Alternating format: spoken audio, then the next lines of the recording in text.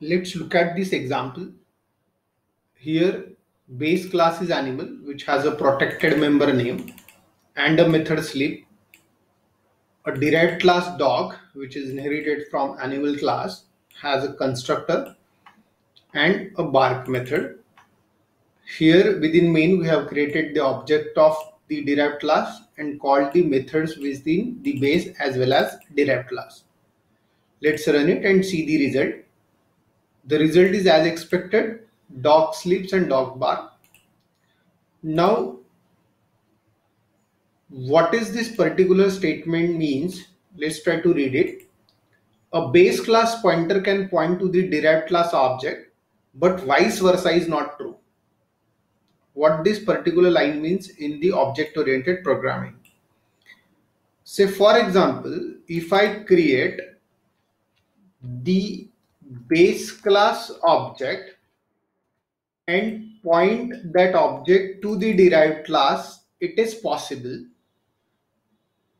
but vice versa is not true.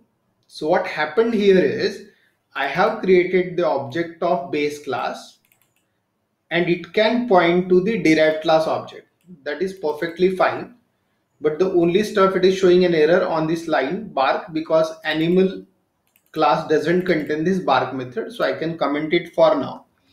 And let's run and see the result. And I'll get the message dog sleep.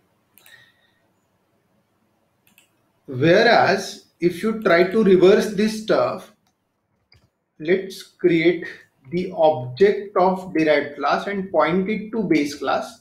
That is the reversal of it. This is not possible. It shows an error. It shows an error here itself. And if you try to run it, it shows that build error. Cannot implicitly convert animal to dog. An explicit conversion exists if you want to do it. Means by default, you cannot do something like this. So let's read it once again. A base class object can point to the derived class object, but vice versa is not possible. This particular statement is very crucial and important when you look into the modern programming and work with the project, because such features come into existence when you look at the design patterns. So when you become more mature with the programming, you will start understanding this concept in detail. So stay tuned for more upcoming sessions. Thanks.